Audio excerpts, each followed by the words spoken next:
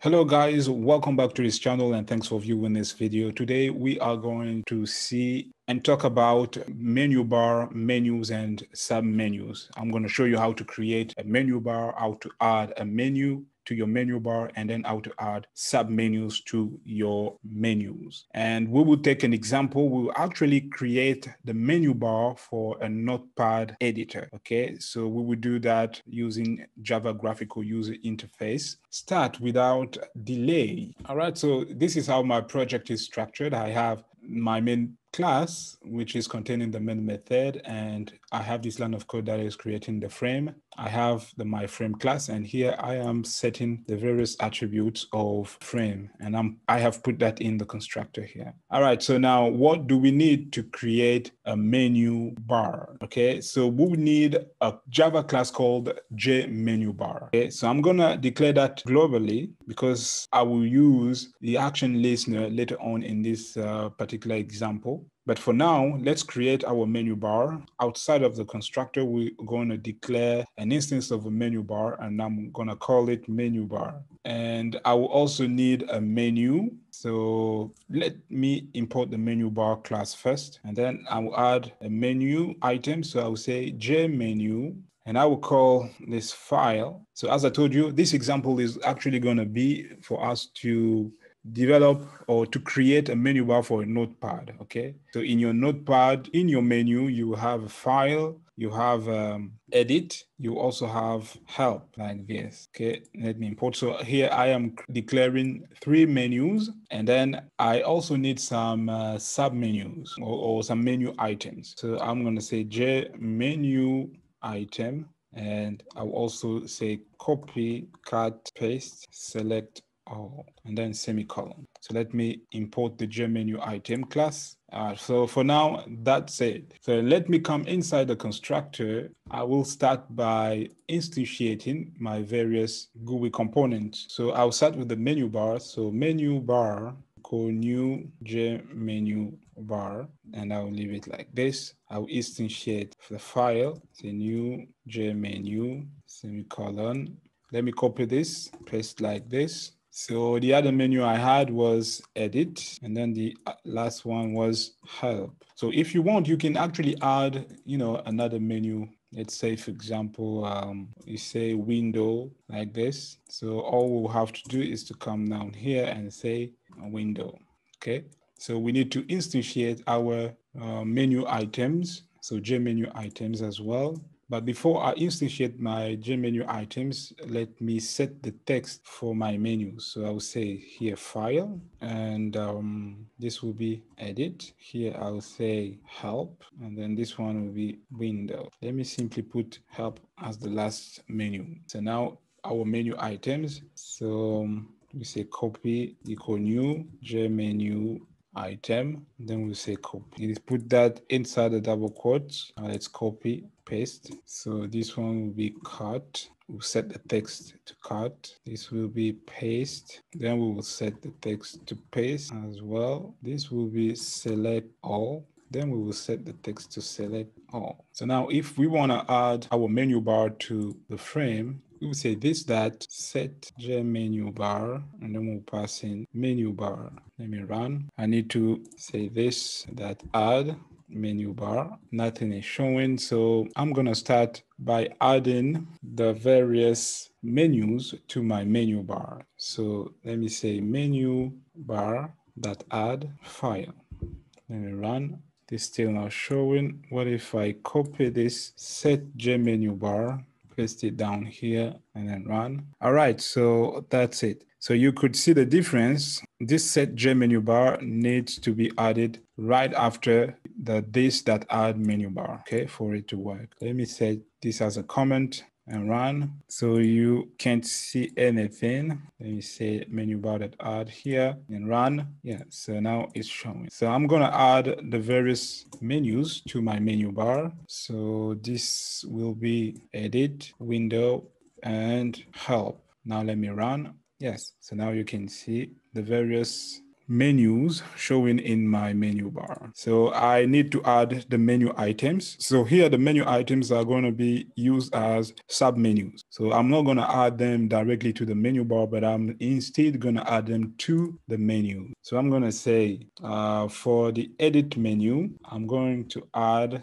copy menu item. So copy like this and then semicolon. What else do I need to add here? I will need to add cut. The next one will be paste, and the other one will be select all. So now when I run and if I click on edit, yeah, now you can see the sub menus showing. Okay, so you know what we can also do is that we can actually add, let's say for example that here, instead of adding window directly to the menu bar, we can say that we want to add it to our menu, and that will be help, that add window like this. So if we do it like this and then run, and when we come to help, click, now you can see window. And also, as you can see, it's having an arrow here just to let us know that this is actually a menu, that we can also add some other menu items to that. Let's say that we comment this edit.add select all and say that we want to add it to window. So we simply say window.add select all and then semicolon. When you run, so when you click on help, when you click on window here, now you can see select all. So this is actually what you can do if you want to have some multiple levels of drop down menus. You see here is a menu. You can add a menu to your menu, and then you can add your sub menus, your menu items, as I have done it like this. But as for this example, we will leave it like this, okay? Because we are trying to design a Notepad menu. So we have file, we have edit, we have window, we have help. If you click on edit, you can see copy, cut, paste, select. We can also add some menu items to the other menus here, but for the sake of this video, we will leave it like this. Or let's say we'll come here and say new file, and then we will instantiate that here. So we'll say new file, and this one will be new file. We will come to here and simply say file.add, and inside the bracket we will say new file. So that now when we run our program and when I click on file, you can see new file. When I click on edit, see copy, cut, paste, select all. So one other thing that we need to add, what we want to do is that we need to add text area. So let me come here and I will say JText area. We'll call it text area, import the JText area class. Then come to our constructor and say text area for new JText area. We will set the bounds for this particular text area. So text area that set bounds 25, 300, and then 300 like this. Let's come down here and add this particular text area to our frame. So we say this at add text area. Now when you run, so you can see particular text area here. So what we want to do is that if the user type some text in the text area and comes here, clicks on edit and say cut, for example, our program needs to be able to cut that particular text. And if you say paste, it needs to be able to paste that. If you say copy, if you say select all, it needs to be able to select the text contained in the text area. Okay, so let me fix the alignment. So I'll say 5, 360, 320. Okay. So what we have to do is to actually implement the action listener. So we will say implement action listener. So as usual, import the action listener class and add unimplemented methods. And then we are going to add the action listener to our menu items. So we have these menu items here. So all we're going to do here is going to be to say cut, then add action listener this. So for this video, we're going to add the action listeners for these 4 menu items. So we say like this. The second one will be copy. This will be paste. Next one will be select all. Yeah, so these are the action listeners.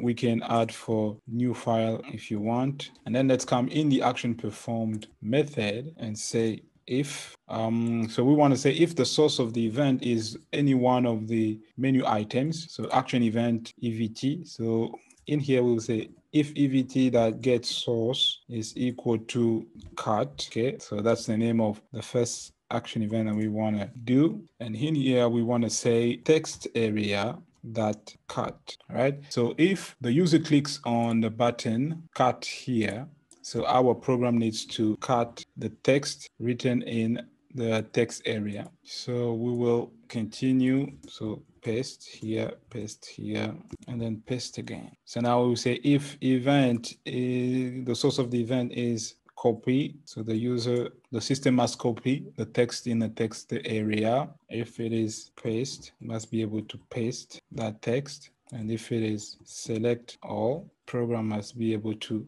select all. So now let's run our program and see if this is working. And I'm going to type some text. I'll say text here, please. All right. So now if we want to see that our program is working, let's click on edit. So the first thing we have to do is to select the text that we have in the text area. So once it is selected, let's say that we want to paste that, we want to cut it. We'll click on cut here. Now you see the text has been cut, and then we want to paste it. We click on paste. Now it has been pasted. Let's say that we want to copy it. We need to select it first, and then we copy like this. And if we want to paste it, let's come here and then paste it again here. So now you can see the text has been pasted. We can paste it a couple of times as well. Okay, so that's basically how we can maybe create the menu bar and then the edit functionality of Notepad using JMenuBar. All right, so now if we want to actually determine or define the action event for our new file menu item, what we need to do,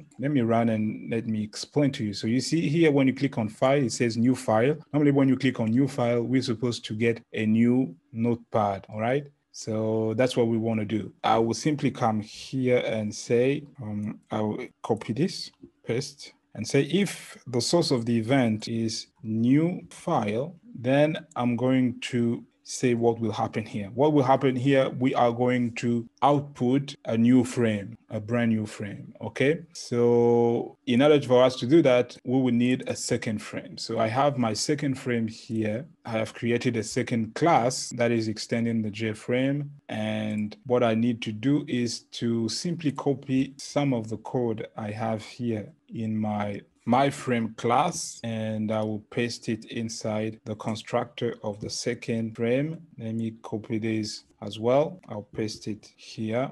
I'll change the title, maybe say new file. For now, I can remove these action listeners. I don't need them. New file. All right, so this is the second frame. So what I want to do is that when the user clicks on the new file menu item, I want an instance of this second underscore frame to open. All right, so let me come to my frame class here down in the action performed method. So if the event source is new file, I want to say create an instance of second underscore frame like this, and then semicolon. So let's try this. Let me run. And when I come here and click on new file, there you can see I'm having a second frame that is actually showing here. So this is the first one, and now here is the second frame. Okay, so I can also say that if I open the second frame, I want this particular frame, the first frame, to disappear. So I will say this.dispose semicolon, so that now when I click on new file here, now you can see the first frame has disappeared. So this is a new file, the text that we set in the text area, and then the title is new file. And the other difference that we can say, okay, let's say that the first frame is resizable, for example, but the second one is not. So now when I run, you can see I can resize the first frame here. Okay, so let me click on new file. So now this is the second frame. It has opened the new frame, notepad frame, but this one is not resizable because if you look at the second underscore frame class here, we set resizable to false. Okay, guys, so that's it on how you can use JMenu JMenuBar, JMenuItems, how to create menus and submenus and add them to the frame. And we also could see in this video how to create an edit functionality of a Notepad and a new file functionality of a Notepad as well. I hope this video was informative, and please don't forget to like, to share, and subscribe to this YouTube channel for more videos like this one. Let's meet in the next one.